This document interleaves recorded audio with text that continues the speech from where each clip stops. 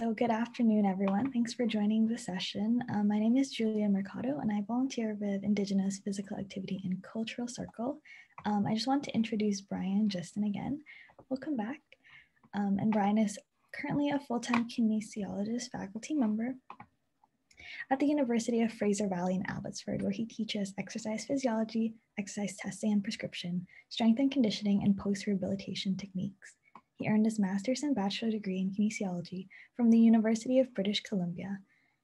And he's practicing as a clinical exercise physiologist, a kinesiologist, an NSCA certified strength and conditioning specialist, a CHEK Level 2 Practitioner Integrated Health Coach, a functional movement screen evaluator, an advanced health and human performance specialist, a movement and performance therapy specialist, a champion performance specialist, and an NSAM performance enhancement and corrective exercise specialist. Today, Brian will be speaking on the 21-point safety inspection for fitness professionals and coaches, Part 2. Building on his previous presentation, Movement for Managing Stress and Trauma, Part 1, Brian will lead a 45-minute movement class where all you need is some space and a yoga mat. So welcome back, Brian. All right, thank you, Julia. And because everyone's returning, I won't go back to some of my introductory stuff I did earlier. We'll just get right into Part 2. And all right, so we've ended off before lunch on 10A. You may have 21 to go, so we've got 11 left to do. So we're on 10B though, and this one might be hard for you to do depending on if you have any wall space. For anyone that is just joining and wasn't in Part 1, feel free to join in on any of these safety inspections that we're doing. Feel free to try them out. I'll try and give you some time enough to try them out yourselves and to get the feel of them.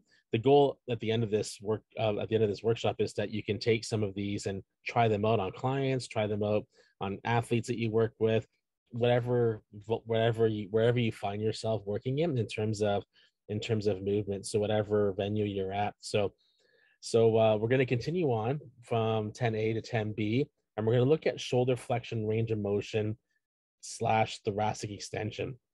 So this is my colleague at UFV, Dr. Joanna Shepard. And so I had her do this test, and this is a great test to be able to assess shoulder range of motion to flexion pattern, and also at the same time look at the mobility of the thoracic spine. Our upper T-spine tends to get really stiff from sitting and from being in flexed postures.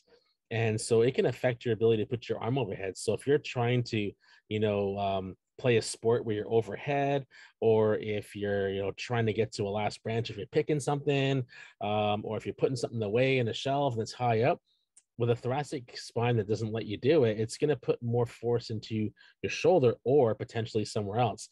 So how you do this test, if you have a wall, go ahead and find yourself going up to near the wall right now, and place your back, your buttocks, and your head all against the wall.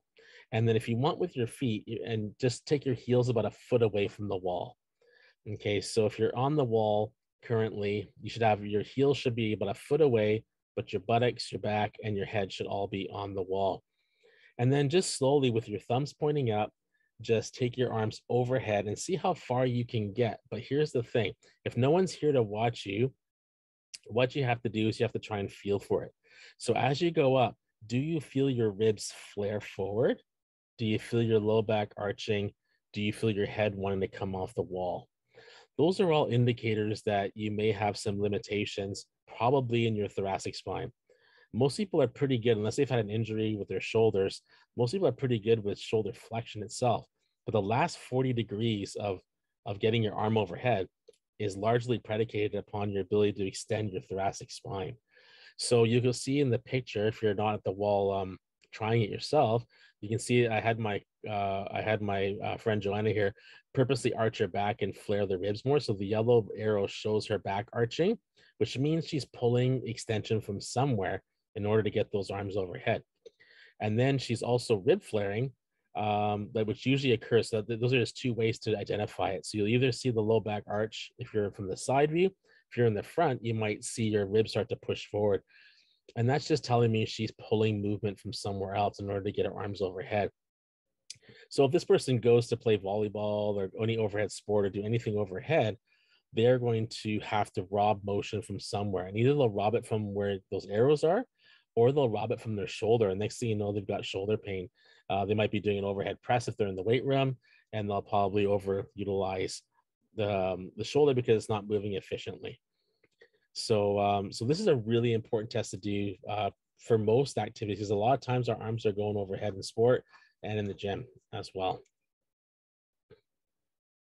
So hopefully you had a chance to try it. If not, you know what to look for now.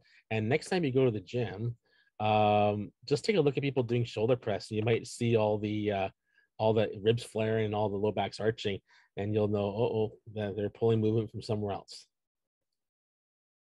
Okay, the next one is number 11 is balance, and we're going to do the eyes open version of the CSEP one.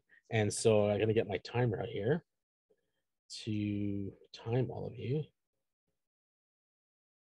Okay, oops, stopwatch, there we go. Okay, so what we're gonna have you do is we're gonna have you do a balance test. Now, if you have any shoes on right now, if it's okay to take them off, that would be great. If you take off your shoes, because we're gonna do more than just this test. So I'm actually gonna switch slides as to the next slide. Here's some things I want you to observe for while you're doing this test. Don't worry about the left-hand side. I'm gonna talk about that one after, because it's going to be hard for you to look at that on yourself. But I want you to observe for signs of instability when you do this. So are you clenching your jaw? Are you making faces? Are you biting your lip? Are you changing your breathing? Are you holding your breath or breathing faster? Are you clenching your fist, or are you toe grabbing? So just take a note how comfortable you feel in this position. Okay, so let's do the test. So I'm going to time you. So what I want you to do is just cross your arms so that your hands are over your shoulders. And then just stand up by your computer or wherever you want, actually, wherever you feel comfortable. And we'll start on your left leg. And because I'm left-handed, so I figure I'll start with left leg. And the way you'll stop the test is if your arms move. So for any reason your arms come off, if your raised foot moves away or towards your standing limb. So let's say you're on your left foot and your right leg goes out and then back, then that means the test is over for you. If the weight-bearing foot is moved to maintain balance, it's either rotating on the floor, because what happens is if your brain is like, okay, I like my foot straight, but if I turn it, I get a wider base of support. So it's kind of a cheat mechanism. So if your foot moves for any reason, then the test is over. Or if we hit 45, and I'll let you know if we hit 45. All right, so we're just gonna do your left foot to start. Okay, ready? And just slightly bend your right leg so that your foot is off the floor, but not touching the other leg. And we're just going to time you.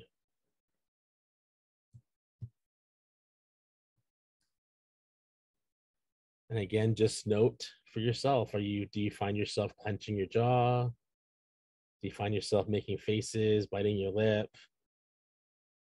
Sometimes people will push their tongue outside of their mouth, like they're trying to think about something.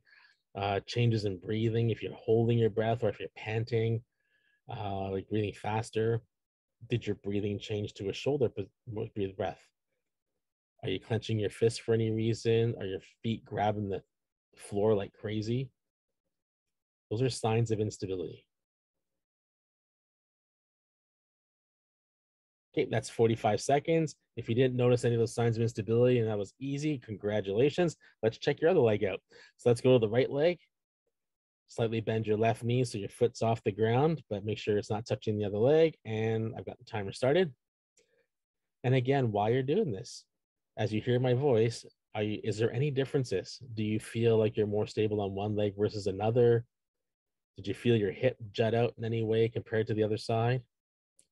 And do you have any of those instability signs? So your jaw clenching, making a face, biting your lips, changing in breathing, clenching your fist, or grabbing the floor for dear life with your toes.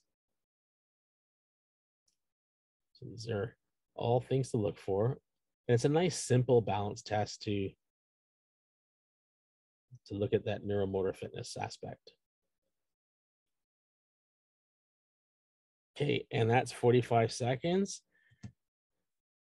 Perfect. So On average, for males between 18 to 49 years old, 41 to 44 seconds seems to be the average. For females, you tend to do better at 42 to 45 seconds. So if you're within those averages, awesome. But what I'm most concerned about when I do a balance test, besides the time, is those signs of instability. What that's doing is when you see a client or an athlete do that, those signs of instability are signs that they're not comfortable. It means their sympathetic nervous system is now on because it feels threatened. And that usually means that they don't have good balance. So even though they may make the 45-second time limit, if they have those signs of instability, it'd be worth it to put some balance exercises into their program, whether you're an athlete or the average general population. Another thing you can observe for as a coach or as a trainer is, did their trunk bend sideways towards the stance leg? So if they were on their left side, did they side bend towards the left?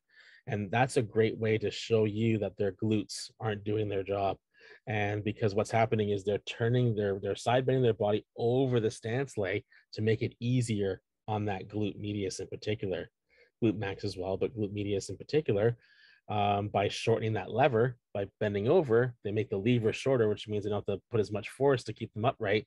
So it's a cheat mechanism. So you want to watch for that. If they Trendelenburg, that means the side of the hip where the leg is up drops down. If you see that, in other words, you'll see their hip pop out to the side. That's another thing to observe for. And again, we're looking at a weak butt there. Arch collapse, did their feet just arch? Maybe they had a nice arch and then suddenly, bang, you see them flatten right out. Usually that's concomitant with the knee turning inward, kind of goes with it. And do you see any pelvic rotation? Did you see the pelvis actually turn as they did that? So compare sides and just take a look, because that tells you how well they can accept weight on that one side as well. And if they're an athlete, if you have one side that's way worse than the other, then you know the side they can be played on when they're playing their sport as well. So comes in handy for that. If they ace that test, you can go on to a further test in a formalized testing environment and do the Y balance test. And if you're not familiar with the Y balance test, if you just Google search that, you'll get plenty of information on how to do the Y balance test. And it's a fun test for doing dynamic balance if you're working with athletes. Okay, so for our next test, if we can have you try this one too. If you stand up and do the waiter's bow, we're assessing hamstrings without lumbar movement, but we're also assessing a client's ability to pick things up. So if I have you stand, and what I want you to do is to pinch some skin on your lower back. So you can just pinch your skin right through your shirt and just try and make it like a horizontal skin fold. And then what we're going to have you do is, keeping your knees straight, I want you to bend forward, but stop as soon as you feel any skin leaving your fingers. And just see how far you go.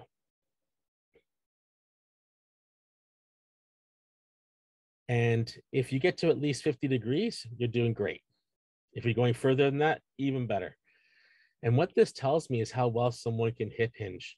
So for those of you who are trying it right now, if you can get further than 50 degrees, my guess is that you probably do maybe some kettlebell work, or you do some deadlifting, or you've or even done some gymnastics in your past. And that means that you're not bending through your spine, which is awesome. Because what happens is, if the skin leaves your fingers right away, that tells me you're bending right through your lumbar spine and not using much of your hip. And then, so that tells me, if it's a new client, that tells me how they're going to put their weights away. That's going to tell me how they're going to pick them up. And so it also tells me a little bit about their hamstring flexibility potentially. So as a safety inspection, it gives you an idea of their habits. It may not actually tell you about their hamstrings unless you get them to do it properly. So you recorrect them after and say, okay, now I want you to hold the skin here, push your butt backwards. And if they can do that, that means their hamstring flexibility was probably fine. It just means that their habits, that they like to round their back first. So for example, if any of you were the ones that your skin left your fingers before 50 degrees, then all I would cue you to do is I would say, okay, hold that skin. And then now what I want you to do is push your butt backwards, like you're trying to punch a punching bag behind you with your butt. And what that does, it gets them pushing their glutes backwards and then makes them hip hinge better. And if they can do that, that means their hamstrings are totally fine, just means they have bad habits. And that's good to know, because they can cause injuries just by not paying attention to how they move. So I love the waiter's bow for that one, to give me a couple of clues about how they move. Can you say This that one, one again? oh, sorry. Yeah. That second part, please. Sorry. Sorry, which one? Second part where you push back on Oh, the glutes. yeah, yeah. So if you're holding your skin fold, then what you're going to do is you're going to push your butt backwards as you lean forward, like you're trying to punch a punching bag with your butt.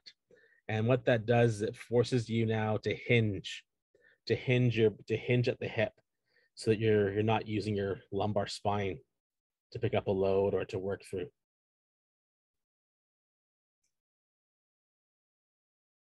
Okay, this next one, number 13, I would have to say could be one of the most important ones that you'll do on this 21 inspection, outside of the breathing one. We have an issue with ankles that have tightened up. And for all of you on this call, I'm guessing probably you've either been an athlete, are currently an athlete, and are also probably training athletes. And there's a good chance that you probably rolled your ankle more than enough times. I know for me, I've rolled my ankle a million times playing volleyball, basketball, and everything else under the sun. And so ankles tighten up based on that. So this dorsiflexion, closed chain ankle dorsiflexion test is to giving us an idea of how well your ankle moves forward to back. So the easiest way to do this is if you have an iPhone that's reasonable in terms of its length. I know, like, so there's some phones that are like large and crazy and crazy size. So if you have like this is an iPhone 10 here, these are about 5 inches, roughly 5.25 inches in length. You can use this as a method to just to put this on the wall and then put your toe on the other side of it, and that'll give you 5 inches. So that start with that first. And then so what you're going to do is with your shoes off, you're going to place, let's start with your right foot. So you're going to place your right foot at the end of your phone. So that'll be 5 inches away from the wall.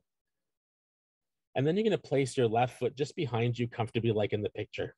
So just, it doesn't really matter where that left foot goes, as long as it's in line, so your pelvis stays in line. Now, all I want you to do, and of course I say all I want you to do, but for some of you who have tight ankles, you're going to have to be like, what? Is keeping your pelvis straight. You cannot turn. Keeping your knee over your foot. You can't let your knee cave in and out.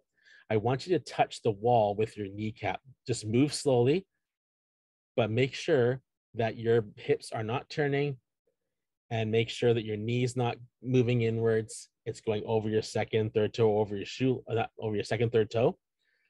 And if you can do that, awesome. Hold on to that for the rest of your life. If you can do more, give it a go. If you can't do that, then go ahead and bring your foot closer and closer to the wall until you find your threshold in terms of your ankle mobility. So our ideal is 5 inches. For some of you, if you're shorter of stature, then 3 inches sometimes will be enough. But 5 inches is usually the norm that we go for. If you're taller, you may have to go more than 5 inches. And this is largely really important because we have found that people who have really bad ankle dorsiflexion, when they squat in the gym, they'll be the people that bow forward when they squat. And also they'll be the people that complain of knee pain when they land from jumping. They'll be like, oh, my knee hurts. Or they develop shock, lots of shock up their leg as well. This is so important because if you're picking up a box from the ground, if you have limited ankle mobility, you'll probably crank out your back more than than the average person. Sorry, I'm just gonna get my throat's a little dry. So try both ankles. See if they're the same. Sometimes they're not, because if you've blown out an ankle on one side more than enough times, it'll probably be less than the other. So hopefully that made sense to everybody. I just had a question about that one. Sure. Do both of your feet need to be fully planted on the floor as you're bending, so the back leg as well? No, just the front leg. Okay. Yeah, the back leg can come up as long as when the back leg's coming up, that the hip is staying straight. You don't want it turning. That's all. Okay, perfect. Yeah. Thank you. You're welcome. Sorry. So why do we care about ankle flexion? Well, it leads to knee pain, leads to back pain. It can affect your squat mechanics, and an immobile ankle will transfer all the load when you're landing or lifting heavy into your knee. as well. So that's why we do care about it. And like I said, next time you go to the gym, if you see that person who's squatting and their back's going into this bowing motion, like almost like a good morning or a deadlift, look at what their ankles are doing. You'll probably see their shins very, very vertical, and they're not getting that motion to move forward. Okay, next one is toe extension.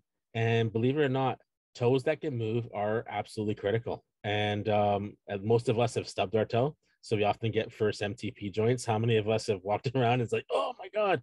I don't know. I've done it so many times. And it's like usually the worst words that you ever know come out when that happens. And so it really, really kind of hurts. So the easy test for this is you have to stand on one leg and then raise your big toe up as high as you can go actively. So you're not, I mean, no one's pulling it up for you. So it's an active test. And see just by, because 45 degrees is a good diagonal, right? So 60 degrees is going to be a little bit more than that. So see if you can get 60 degrees of toe dorsiflexion coming off the ground. Your other toes may follow you. That's okay. It's hard to really separate them unless you've been doing some of the, the toe shoe stuff and things like that. But see if you can get 60 degrees. And then if you want to test it passively, you can just put your foot on your lap and then just pull your toe back and see if you can get 70 degrees passively. And try both big toes.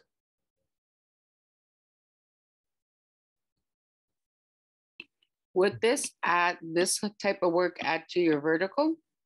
Yes, it would. And I'll explain why in that reason, because if your big toe cannot dorsiflex like this, you can't fully use your gluteus maximus muscles very well with hip extension. And so you'll lose some force coming out of the thing. What happens is your foot has to turn and then push off, and that becomes an energy leak.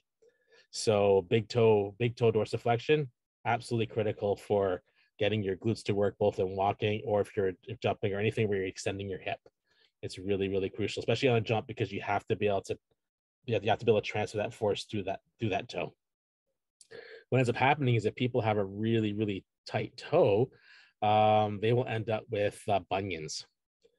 And so because if you're walking, for example, and your toe won't move, what will happen is your foot will say, okay, well, Brian's toe isn't moving, so I'm going to turn him this way.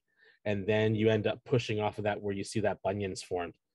So that often leads to bunions. And bunions, unfortunately, once you get them there, they're there unless you have to surgically remove those things. If you do get them. And often you'll notice that your big toe, normally it should be sitting straight like this. It'll turn in away. It'll start to move towards your pinky toe if it doesn't move well. So I'm going to show you a little thing to help your toes out right now, because this is how important it is. I want to take some time to actually show you how to correct this. So what you do is if you just put your foot on your lap right now, I'll just sort of cue you through because you won't be able to see because I can't move my computer. Just put your toe on your lap, and what you're going to do is you're going to actively draw the back of your toe up towards your shin.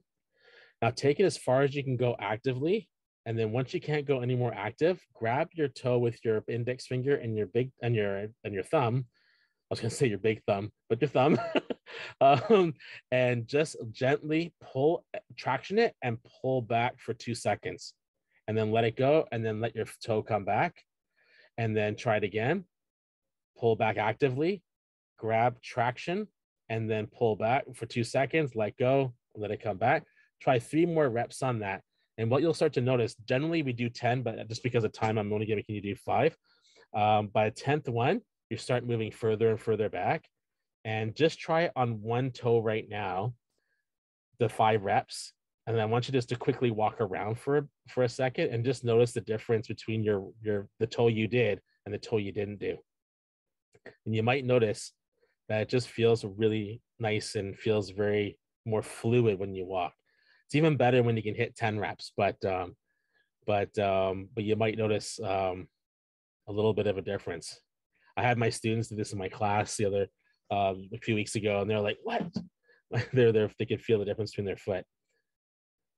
Now, if you already have a really good moving toe, you might not feel any difference. But if your toe was tight, you might notice, oh, wow, I can move a little bit better. And you might even actually feel your glutes contract a little bit better as well as you walk. So, but normally it's 10 reps of that, 2 seconds each. And that usually gets your toe moving pretty nicely. And then just keep doing that as part of your warm-up. So poor toe extension leads to these problems: increased eversion and pronation, which we talked about, creates more of that turning motion, compensations at the lumbopelvic hip complex and the ankle and knee, increased eccentric forces on those muscles. I won't name them all, don't worry. And then IT band issues, plantar fasciitis, Achilles tendonitis, patella tendonitis, low back pain can all result from a big toe that doesn't move. Who would have thought? And why does our big toe do that? Because we live in shoes. That's the only problem. We put them in, I call them toe coffins. We put them in toe coffins, and then they're like, they don't move very much. And then we ask them to move. And then they're like, no, I'm used to not moving that much. So, so definitely incorporate that into your warm-ups. Next one is sitting hip rotation. So this one, if we look at the picture, we'll do the internal rotation first. So that's the top picture. So if you want to sit at the edge of your chair, and then all you're going to do is this is what I have to get you to monitor. So I'm going to get you to monitor your pelvis and your leg in terms of movement. And what you don't want to see is you don't want to have them move upwards. You don't want to move your spine in any which way either. You want to keep yourself perfectly still. And all I want you to do is to turn that leg outward, like the picture showing there. So you got to be really strict to make sure there's no movement coming from anywhere else, because what that means is that you're robbing it from somewhere else to get it. And just see if you could pull off 30 degrees. If you felt your thigh lift off the chair, you cheated. If your spine started moving, you cheated. If you turned your spine, you cheated. So that's the first one. So just do both legs of going outwards and just visually see if you can get 30 degrees. 30 degrees means that your foot would have gone just outside your body, where your body is. And then the other way is to go inwards, so we should get a little bit more. So external rotation was the foot going inwards, and the same thing again, don't let your leg rise up, don't let your spine change, and see if you can get 40 to 60 degrees on this one.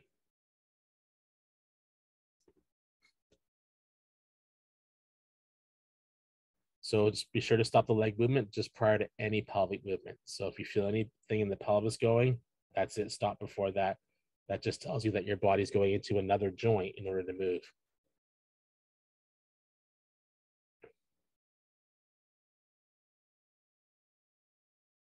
So why do we care about this one? If a client or athlete does not have enough hip rotation, they will have to pick it up somewhere else. So their lumbar spine will pick it up. But the only problem is lumbar spine only has 13 degrees of rotation, which means it's not designed to move. If you remember back, if those of you who've taken anatomy class, you'll remember that the lumbar spine facet joints don't really allow you to rotate too much. It was your T-spine that did. And so if we lose anything in our hip, we will pull it for where we need to do it. Because remember, your body loves you unconditionally. If you say, I want to go this direction, it'll take you there, but it'll find a way to do it. And maybe it's not going to be as good as you wanted to do. The other place that can grab some motion is knee. But unfortunately, we call an excessive rotation in the knee an ACL tear. So we don't really want it coming from there. We will lose power during gait-related activities because all of gait is rotation. It's T-spine and hip rotation. And so our walking becomes inefficient and becomes more costly. So if you have someone who likes to hike, for example, they're going to have a costlier hike if they don't have much rotation. And then hip flexion activities occur with internal rotation. So when you go into a flex position in your squat, your hip does have to internally rotate as part of that motion, or if you touch your toes. So if you don't have the ability to internally rotate, it's going to affect your ability to squat or run as well, because on your back leg, you're also going to internally rotate as well as you go forward. So the stretch that you can use and is the 90-90 hip stretch. It's a great way to get external rotation on the front leg and then hip internal rotation on the back leg.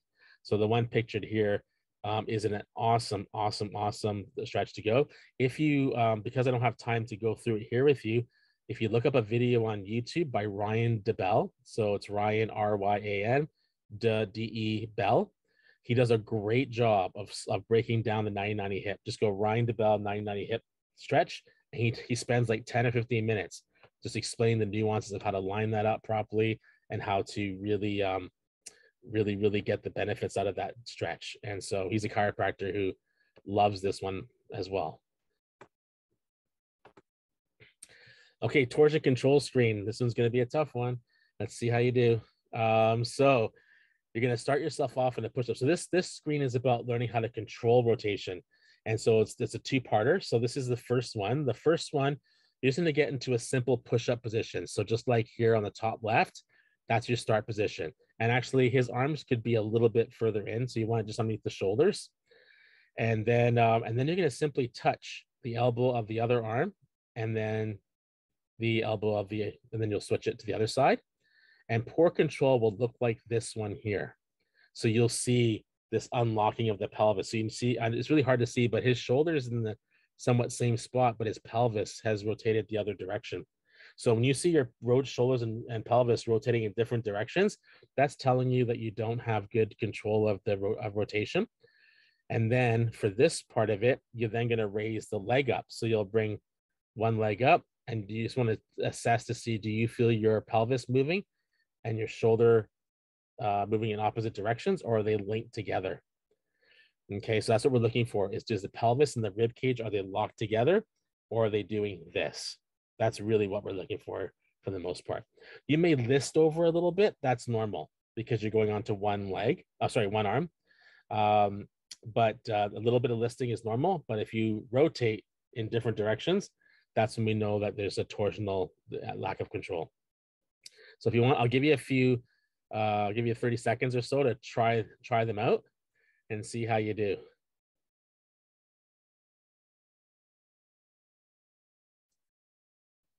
So and I'll sort of just explain as we go through. So remember, you're in the push-up position with your shoulders, hands underneath your shoulders. You're going to touch the elbow of one side and hoping that your pelvis and rib cage are locked. That's what you're going for.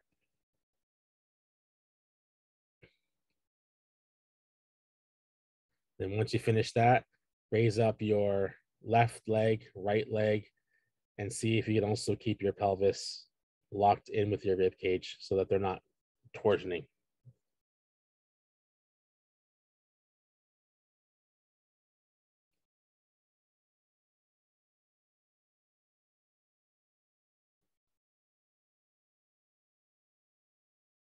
Okay. So look through all the people here. Let's make sure people come back to their screens. If you're not back to your screen yet, don't worry, because we're all back now.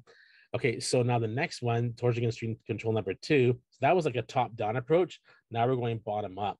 So if you want, just go ahead and lie down. I'll explain this one after. I'll explain how to do it now while you're doing it. So go ahead and lie down on your back with your knees bent, and you can bend your knees roughly at 90 degrees.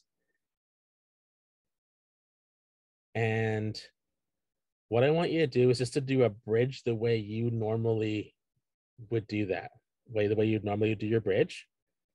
And then I want you to, keeping your thighs together, straighten one knee and just watch what your pelvis does. Does your pelvis rotate?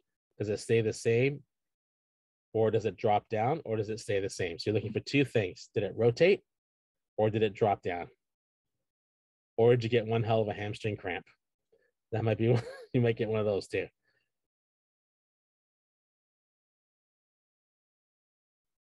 And that just tells you about the twisting control of your glutes. Can your glutes control and modulate rotation? This is a great, I call it a glute test as well, because it gives me a chance to see how well someone can use their glutes, how efficient they are at contracting it. So if they suddenly tell you, oh my God, I got a wicked hamstring cramp, that tells you that their hamstring is kicked in and to try to do most of the work for them. And that's probably why it didn't work out so well, because the hamstrings don't have a really good pull in rotation, whereas the glutes do.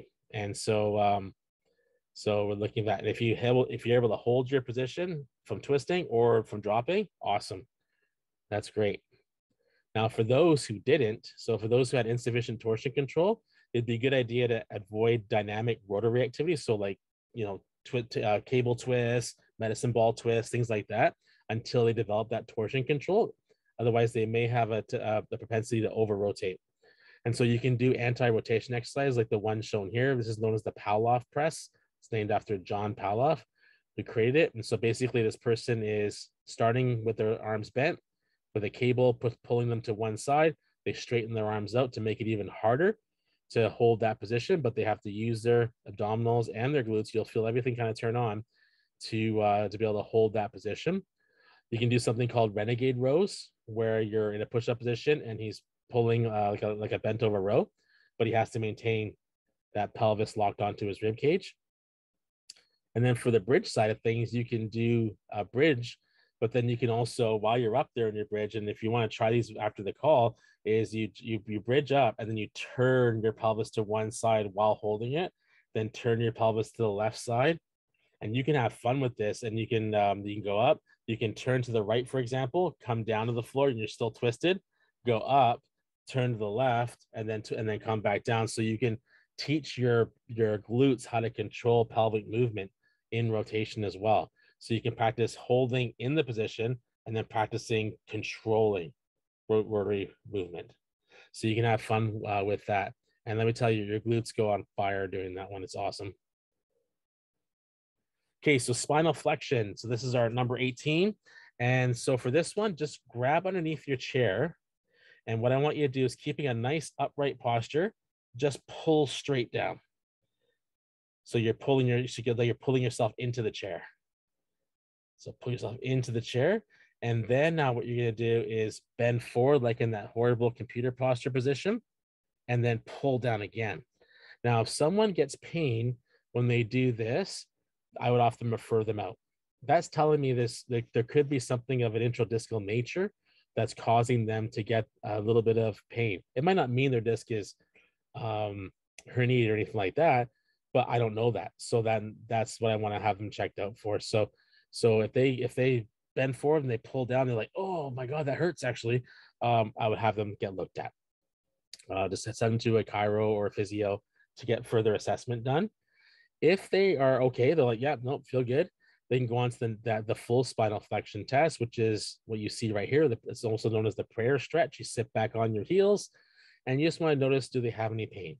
And in terms of how far they go back, if their heels can touch their butt, great. If not, you can always put a pillow in between if they have some knee issues where they don't have to they don't have to go as much as a knee flexion with the pillow in between their calf and their back of their leg. So that's the spinal flexion test. You don't have to do that one right now if you don't want to, but that's just for me to test, is spinal flexion good? And then now spinal extension. This looks like the cobra. And so I often will have people do this. And then when they do this, I often want them to tell me how it feels, not just how far they go.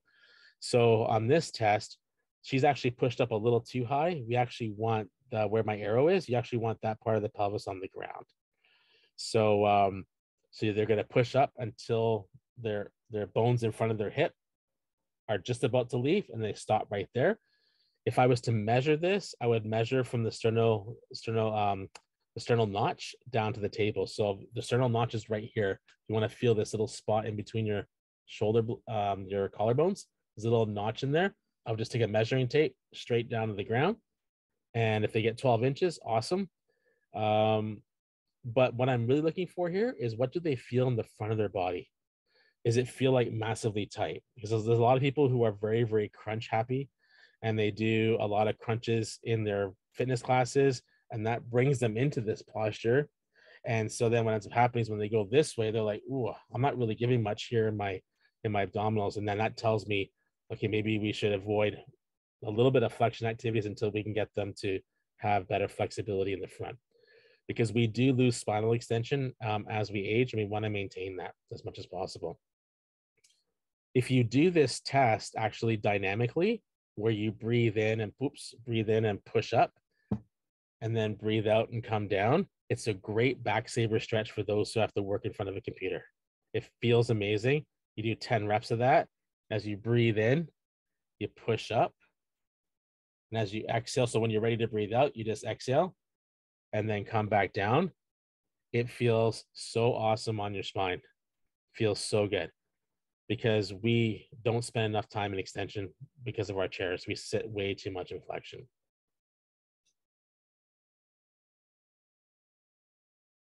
If you want to try that, go for it.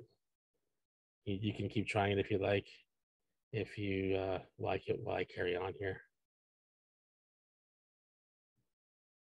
Good job for trying that, Maddie. Good job. All right.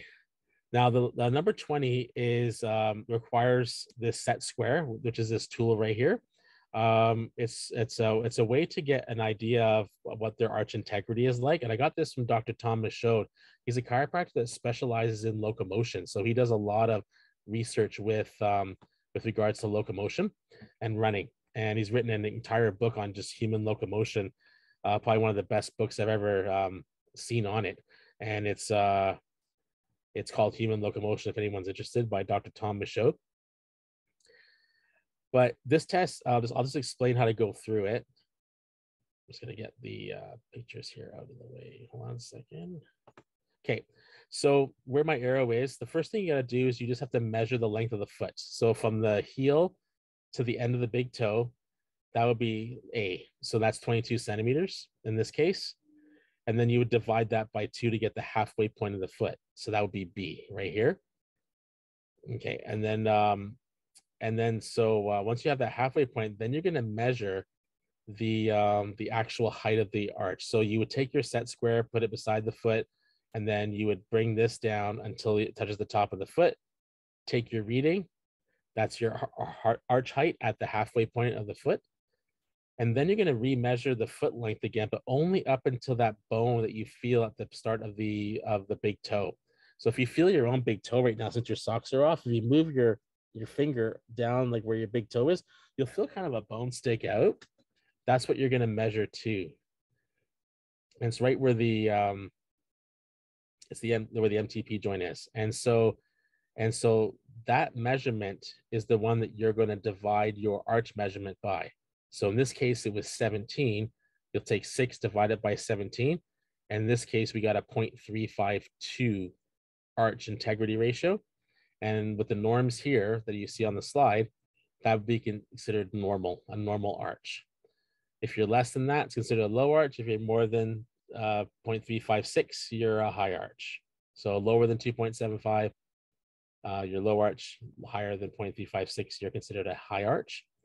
Now, if you don't have that tool and you don't have that tool with you, you can also use an index finger test. Now, you're gonna laugh, but I've actually followed this for a long time now, where I've had a lot of students, like hundreds of students every year, correlate this arch integrity ratio to a simple index finger test, and it's been basically 95, actually maybe 99%, because there's only one time where it didn't correlate. And I have a feeling it's because they might have did it wrong. But an index finger test is super simple. All you do is you take your own index finger, and you look at where the first digit of the index finger ends. Now then take your index finger to your client and match it up and see if they're the same length. That's the first thing you have to do. If they're not the same length, then you got to find another finger for your client. So maybe it could be your pinky that lines up with it. Because let's say you got someone who's 5'2" and who's measuring an arch of someone who's 6'5", they're going to be a little different in terms of their digit lengths, but you got to find a digit length that tends to match. And all you simply do is put your index finger in the highest part of their arch and see how far it goes in. If it goes into the line, perfect, that's a great arch. If it doesn't go in very much, you have a low arch. If it goes past that line, you got a high arch. And I have found it to be really, really easily correlatable with this particular test. So this one gives you some nice quantitative numbers that you can monitor your foot if there is a foot change. The other one's just a nice quick test if you need to just check someone's arch prior to training. So either one tends to work really, really good. But I like this one because you get some monitoring of data. Okay, our last one is the VT1 testing. And so this test, I've actually made it part of our curriculum at UFE because we do a lot of testing on people, and we do traditional cardio testing. Usually we're telling someone, well, you're either poor, fair, needs improvement, or whatever it is, right? And sometimes that can be useful information. A lot of times it can be kind of disempowering for someone if they're a client. So, so I love VT1 testing because it's information I can program off of. So we know that with max heart rates, if we use the 220 minus your age formula, you can be off. So if someone was 20 years old, for example, technically their max heart rate should be 200 beats a minute, but the standard deviation is 12 plus or minus 12. So you could potentially be off by a lot. And if they fall within the second deviation, you could be really, really off. And so this could either lead to overtraining or undertraining. And so now the ACSM in their latest edition have kind of discouraged using 220 minus your age or using formulas to find a max heart rate. If you're going to use one, use the Tanaka formula like I got down here, because at least it drops it down to plus or minus 7 instead of 12. But this is where VT1 testing comes in. So if you were to do a max test on somebody, and so for those of you who aren't kinesiologists in the audience, let me just explain this quickly, is if I was to do a max test on you, your breathing will start to get deeper as we start to move up in intensity until the point where then you have to start breathing more frequently. But as you move up in intensity, there's going to be a point where you hit two different thresholds. One's called your VT1 threshold, and it's just when your talking starts to begin to be a little bit uncomfortable. And then you have VT2, which is your traditional anaerobic threshold, where talking really becomes uncomfortable. And then you can only say anything past that for a little while before you hit max. And so VT1 testing is about finding this out, where breathing just starts to become uncomfortable. And in other circles, it's called the talk test. But what we're finding out is a heart rate at that talk test. So how you do the test is real simple. Make sure they pass all their blood pressure and heart rate requirements as you screen them out. And then you have to then determine a protocol with your client, which is awesome because that means you have to individualize this test to them. So let's pretend I'm doing this test on somebody. Well, I got 5 minutes left. I just got the notice here. Let's say you're doing this test, and let's say they're a hiker. And so they have a certain speed they like to walk at. And I know that they like to hike in the mountains. So what I'll do is I'll change the incline for the test to make the intensity start to go up. So I might say, okay, well, I'm going to then make you go up 1% incline once we start the test, but we're going to keep your speed the same as your usual walking speed. So that way it's isolated, individualized to them. So I'll warm them up for 3 minutes, get their heart rate to roughly 117 to 120. Once they get to that point, we start the test. Each stage is 2 minutes. So for the first minute, I'll take their heart rate. At 30 seconds later, I'll take their heart rate again. And if it's within 5 beats of the first one I took, great. That means they're at steady state, which is perfect. They're not climbing still. I'll ask them to recite the alphabet for 30 seconds. So they'll recite the alphabet. And what I'm trying to hear for is whether it's uncomfortable, challenging, or are they getting a little bit of gasping? At the end of that 30 seconds, I'll say, how did that feel? And they'll say either was it easy, uncomfortable to challenging, or difficult. If they say it was uncomfortable to challenging, they've reached their VT1, note their heart rate, that becomes what you train with. If it was hard, then we know we passed it. And if it was way too easy, then I know I have to go another stage. So I take them up another % incline until I find out where it starts to become hard. So let me show you this video, and it kind of illustrates it. Whether you work with sedentary clients, competitive athletes, or a wide variety of fitness levels, you can use the ACE Integrated Fitness Training Model to help each client reach his or her unique goals for health, fitness, or performance. The ACE IFT model has 4 cardiorespiratory training phases. Each phase. Sorry, I'm just gonna fast forward this part because I just went through that part. I just want to get to the part where you hear her breathing. Sorry, I will get to the video soon. The training phase has guidelines for exercise programming in 1 or more of these zones. Marion is going to exercise in each of the 3 zones to help you identify the respiratory changes that occur at VT1 and VT2. Heart rates at VT1 and VT2 can differ between cycling and running, so you should assess cyclists using a bike and clients training for events that include running using a treadmill. Marion has been cycling at a steady pace for a few minutes now. How are you feeling? Feeling good. Can you recite the alphabet for us? Sure. A, B, C, D, E, F, G. Good. That's good. Marion is exercising based on the talk test in zone 1. which is below VT1. Exercise can be sustained at this level for a long time. Let's increase the intensity now to find the point where talking first becomes uncomfortable. How are you feeling now? Okay, Can you recite the alphabet for us? sure. A, B, C, D, E, F, G, H. Good. How was reciting the alphabet? Did it feel comfortable, a little bit uncomfortable, or not at all comfortable? A little bit uncomfortable. Marion has just reached the first ventilatory threshold. At this point, it's important to record heart rate as the heart rate at VT1. Okay, so you can see how she gasped a little bit, right, when she was doing that recital. So that's when you note the heart rate, and you can say, aha, that's when you've hit that first ventilatory threshold, which would be considered her aerobic threshold. And so now we can program off that, especially if they're beginners. This works really great. So let's say VT1 was 130 beats a minute. Let's say we were at that when we got there. Her zone 1 will be 120 to 130, and her zone 2 will be 130 to 140. So now I can train her between these zones. If I stay in zone 1, I can keep that as steady state training. If I want to do aerobic efficiency training, I can then go 5 minutes here, 5 minutes here, come back to 5 minutes here, and go back and forth.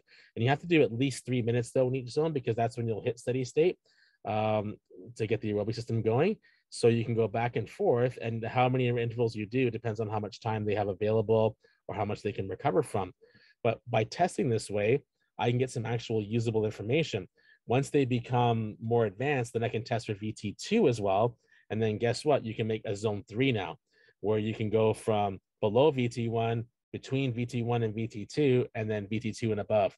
And that's when you can start playing with actual data. And you don't have to do a max heart rate test on them to do this, which is safe. And you don't have to use formulas, which are inaccurate. So that's why I like doing VT1 testing. It works great for athletes. It works great for seniors. It works great for anybody.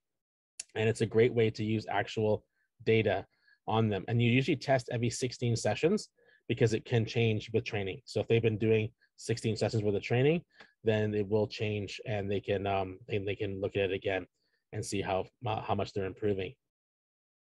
So I love VT1 testing for that reason, because it allows us to safely get someone involved with cardiorespiratory training, which is what the idea of the safety inspection was for.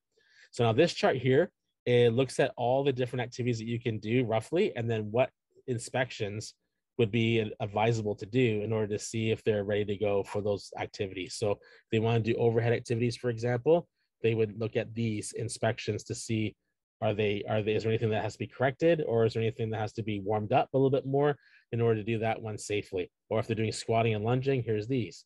If it's a hinging activity, let's try the waiter's bow, that sort of thing. So those are just a little guide point, and to know which ones you want to do if you want to do them on the fly, if you don't want to do them all at once. So so that's my presentation. I will. Someone asked if I can get these slides out, and I'll send them to Sean for those who may want the slides if you want to try them. But thank you for your attention. And if there's any questions before we get moved into another room, feel free to ask away, or if there's anything on the chat, I don't know, I can go there as well. Thank you, Brian. That was an amazing presentation. Personally, I learned a lot that I didn't know before, and I had a really good time with the whole interactive experience. If anyone has questions, they can unmute or type it into the chat.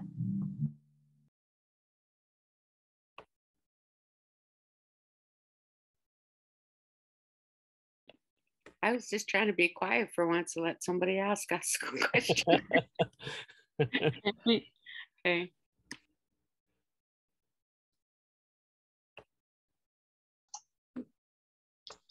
Hey, Brian. Yeah, hi.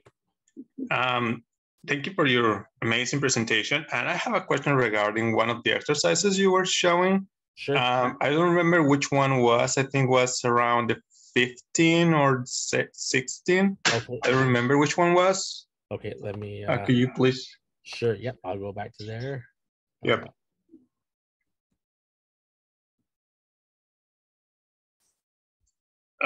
Yeah, 16. Yeah. Okay. So there's a clear example of a poor control for the image V. No. Yes. Yeah, this one No, right here. it's for the image B. Oh, okay, so sorry for so we have start, good control, and then poor control. Is that what you're talking about? Yeah. So if that's an example of poor control for the position B, which will be an example of poor control for the picture D. Okay, so a poor one there would be you'd see the leg kind of dip down, and the pelvis would start to turn. You start to see it turn. So this, so imagine this leg right here, the one that, oh sorry, I'm right, this one leg here. So imagine that that leg is starting to now move towards the ground, and then this pelvis is dropping on this side. That's what you'll probably see for poor control. So that will imply that the pelvis is weaker or something like that? Yeah, that means their core, their glutes and their abdominals are not being able to hold that pelvis locked onto the rib cage, because this pelvis is now starting to move down, but the rib cage is staying where it is. And so now they're unlocked. And so that means both their core or their glutes, particularly the glutes on the other side, are not doing their job. Awesome. Thank you. You're welcome.